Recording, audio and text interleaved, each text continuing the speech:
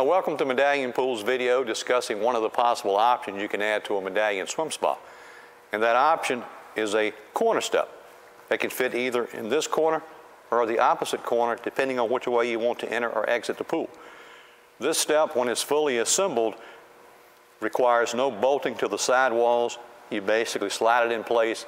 It's made out of galvanized steel, and to make it comfortable to sit on, the actual treads are covered with foam. It gives it a nice padding. And then the actual liner that goes over top of that step, you can order a material that's known as Tex Tread, which is like a non-skid type material. And this material is available in the same print design as your liner, so it's not going to be like a plain blue or plain white.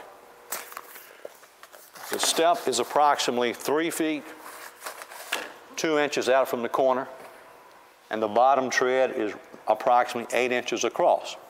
It just makes it ideal for the person looking to enter and exit their swim spa easily without having to install a ladder. Thank you again for your attention, and if you have any questions, contact Medallion Pools.